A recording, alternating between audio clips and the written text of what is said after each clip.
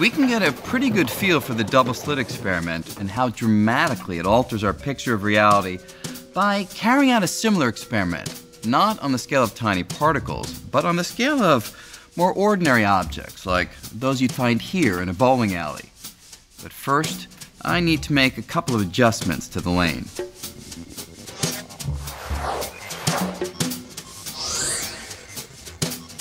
You'd expect that if I roll a few of these balls down the lane, they'll either be stopped by the barrier or pass through one or the other slit and hit the screen at the back.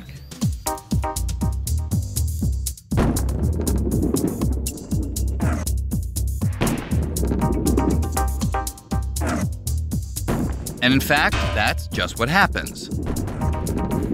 Those balls that make it through always hit the screen directly behind either the left slit or the right slit. The double slit experiment was much like this, except instead of bowling balls, you use electrons, which are billions of times smaller. You can picture them like this.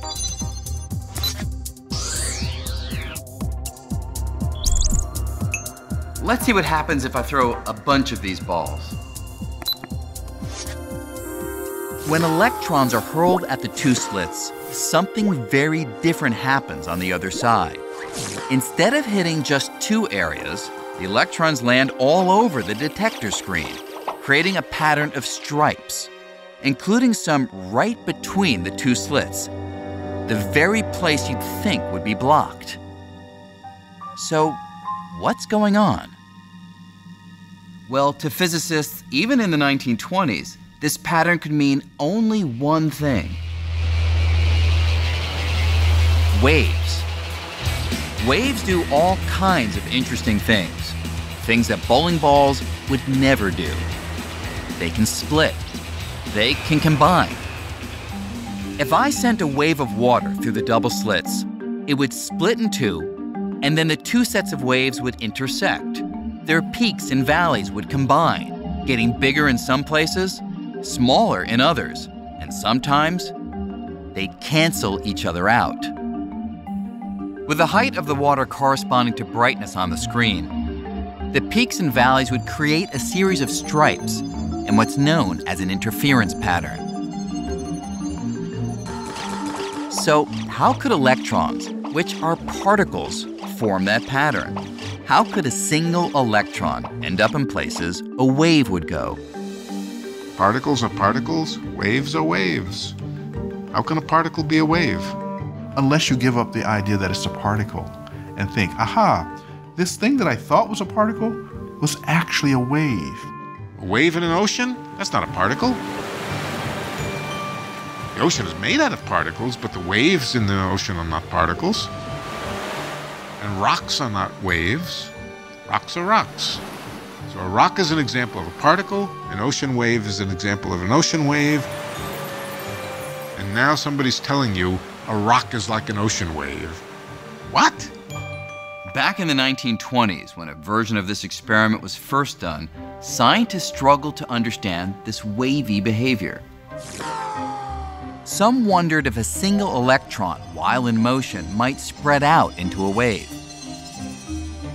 And the physicist Erwin Schrödinger came up with an equation that seemed to describe it. Schrödinger thought that this wave was a description of an extended electron, that somehow an electron got smeared out, and it was no longer a point, but was like a mush. There was a lot of argument about exactly what this represented. Finally, a physicist named Max Born came up with a new and revolutionary idea for what the wave equation described. Born said the wave is not a smeared-out electron or anything else previously encountered in science. Instead, he declared it's something that's really peculiar, a probability wave. That is, Born argued that the size of the wave at any location predicts the likelihood of the electron being found there. Where the wave is big, that's not where most of the electron is. That's where the electron is most likely to be. And that's just very strange, right? So the electron on its own seems to be a jumble of possibilities. You're not allowed to ask, where is the electron right now? You are allowed to ask, if I look for the electron in this little particular part of space, what is the likelihood I will find it there?